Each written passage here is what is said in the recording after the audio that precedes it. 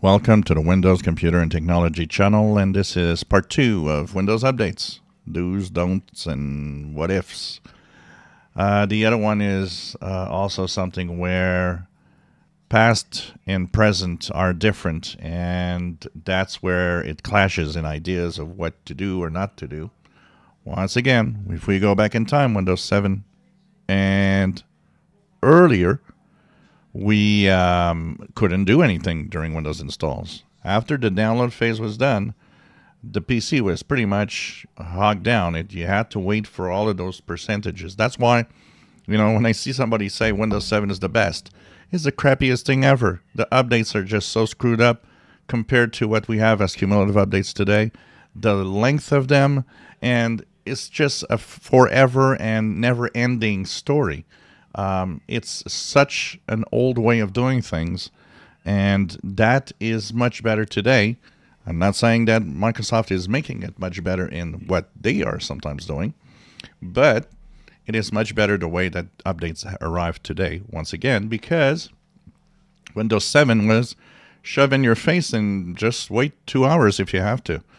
Windows 10 is, and Windows 11 is, we're installing in the background, and we'll give you that just 5, 10, 15 minutes of restart that you can't use your PC. A very short amount of time that you're not able to use it. So that's why it's much better in 10 and 11, because that install phase that we talk in the background, in the previous video, I said you could shut down your PC in there. It's not a problem. That's the phase where you're not going to break anything. That's also the phase when the pre-install happens, the pre-restart happens, like I have here. Once again, I've had a whole insider build install in the background while I was doing other things. It's waiting for me to restart, and I did a lot of things. I did videos. I looked at all sorts of things on the web. I went into all sorts of programs that I wanted to use, to different hardware that I have, and that is fine. You're not going to break anything. Once again, when the updates are installing in the background, they're not meant for you to be seen. The way updates work, when I actually post the, security updates are here and bug fixing updates are here, it's not for having you go into a panic mode, oh, updates are here. It's more of, I'm just telling you, we've got updates, they're here, and here's what they are for, and here's the security to fix.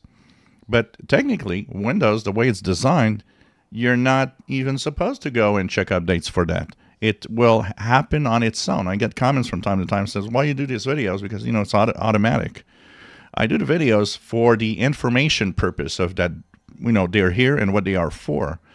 But, of course, they're automatic. They will happen in the background. So, for example, if you use your PC, they're going to happen in the background, and unless you have an old PC where, yes, the background process might slow it down, on a modern PC, you don't see a difference.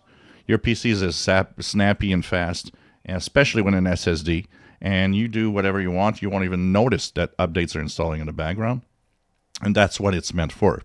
It's meant to be there without you noticing anything, and then it will ask you to restart, like my PC wants to restart right now. Use your PC. Do whatever you want with your PC during that phase. As long as you're not at the restart phase, you can use your PC and do what you want. It's not a time that you're taking a break. It's not a time that, oh, well, okay, oh, God, those updates are installing. It takes 2 hours in the background. I have to do something else. No, that's an old way of thinking of Windows 7 in the past. Windows 10 and Windows 11 are not like that. You are to use your PC during that process, and it does not change anything once again. If you enjoy my videos, please subscribe, give us thumbs up. Thank you for watching.